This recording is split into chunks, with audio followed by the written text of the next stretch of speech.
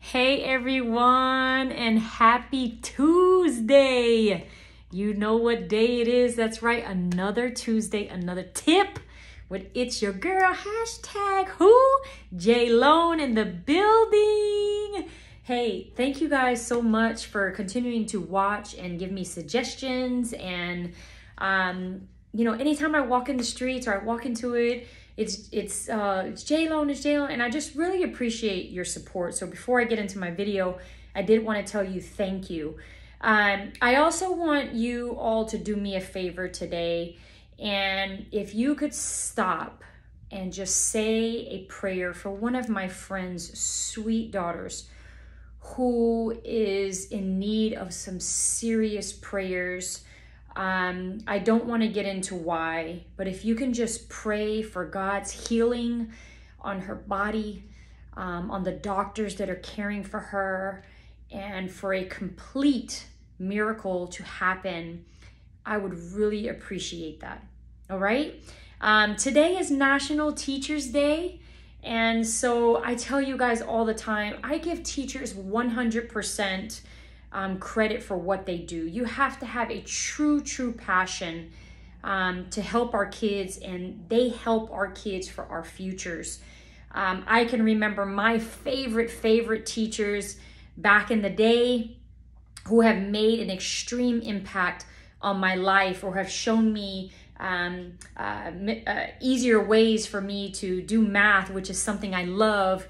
And every teacher had an impact on me. And I just want to say thank you to the teachers that continue to teach my 3 kids, who taught me when I was younger, and who continue to have a love and passion. So show them some love this week, whether it's just a thank you card, a flower, a gift card. Make sure you show them some love. All right. So I'm going to get into my Mortgage Tip Tuesday, and this one's good. And actually, I was actually a little confused at what I wanted to talk about today, because I always wanted to make something impactful. And so I had this scenario come up, and I thought, wow, this would make an amazing video. So the question is it better to offer less, or should you ask the seller to buy down your interest rate? All right. So naturally, when you go to make an offer on a home, you naturally will say, well, hey, if I can get the home for less, why not? Well, I'm going to show you a scenario that may change your mind on whether or not you want to do that. All right. So again, I'm just here to provide my opinion.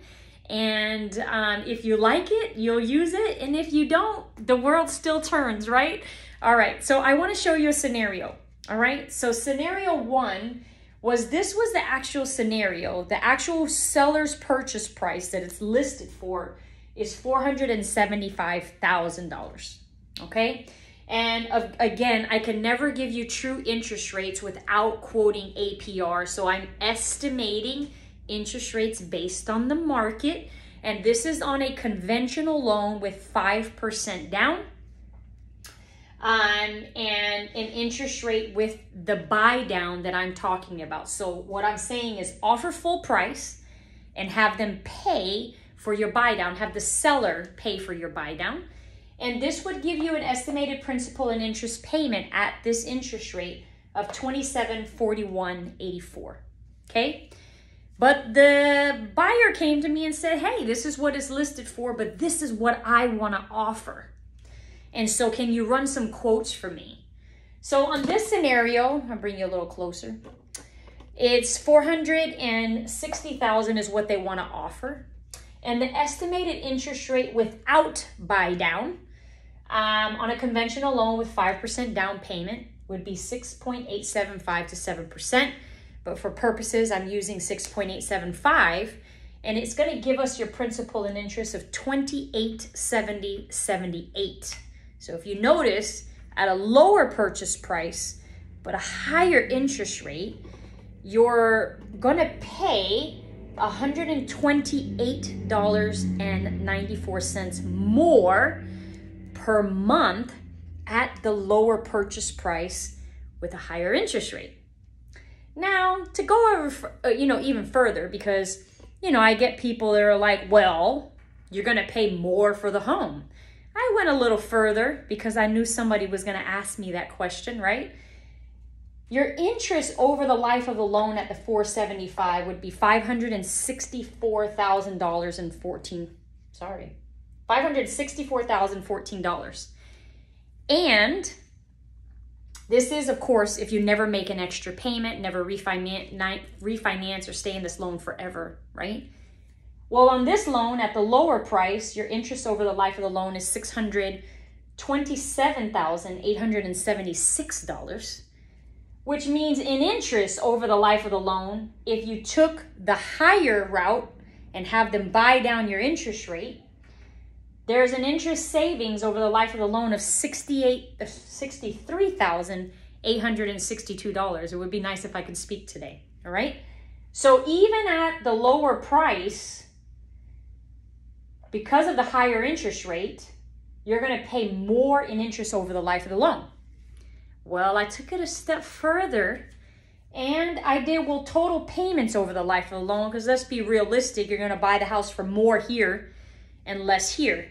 Well, your total payments over the life of the loan, of course, if you do not make any extra payments, that's what the scenario is on, you would pay $1,039,014.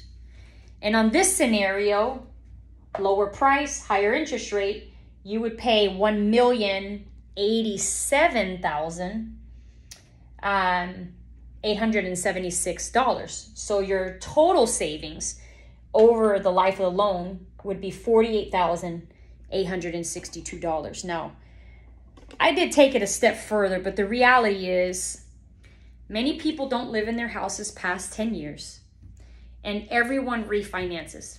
Just about everyone. I guess I can't say everyone, but just about everyone refinances their home within the first 5 to 10 years that they're actually in that home.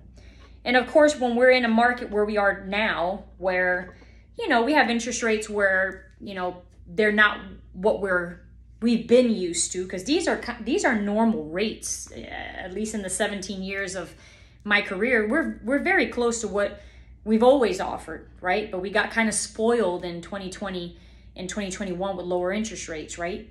So because the mortgage market or the housing market is so cyclical, at some point in time, if you held on to this home, you would refinance it, okay? So the whole point of me doing this video is to really, I should have changed the topic, and that is how important it is to involve your loan officer when you are making offers on your home.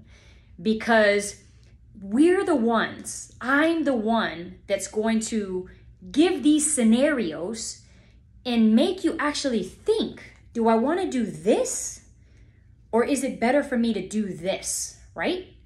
And I think that that's what's super, super important, is to really involve us in that negotiation so that you know all of the financials, you know you're out of pocket.